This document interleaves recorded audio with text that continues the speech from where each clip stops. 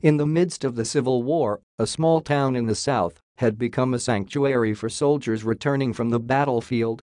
The town was a temporary haven for the soldiers, where they could rest and recover before returning to the front lines. But as the war dragged on, the soldiers who had once returned alive and well began to return in a different form. It started with whispers and hushed rumors. Some of the townspeople claimed to have seen the soldiers, pale and ghostly, wandering the streets at night. They said that the soldiers had come back from the dead, seeking refuge in the only place they had known peace. At first, the townspeople thought it was just their imagination playing tricks on them. But as the sightings became more frequent and more soldiers returned from the grave, the townspeople realized that something sinister was happening.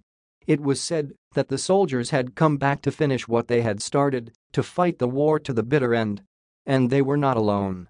Along with the dead soldiers came other spirits, twisted and malevolent, drawn to the town by the smell of blood and gunpowder. The townspeople huddled in their homes at night, too terrified to leave, as the ghosts of the soldiers roamed the streets. Some claimed to have heard the sounds of battle in the distance, while others said they saw the ghosts marching in formation, their hollow eyes fixed on the town. But one night, a brave soul ventured out into the streets, armed with nothing but a lantern and a prayer. He walked through the deserted town, his footsteps echoing in the silence. And then he saw them. The ghosts of the soldiers, hundreds of them, marching down the street in perfect unison. Their faces were twisted in pain and anger, their eyes glowing with an otherworldly light. The man could hear their moans and cries, the sound of swords and guns clashing in the darkness. He ran back to his home, his heart pounding in his chest.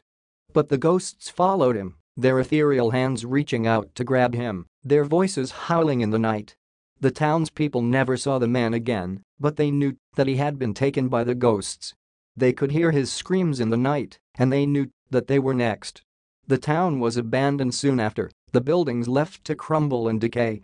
But the ghosts of the soldiers remained, haunting the deserted streets, waiting for new victims to join their army of the undead.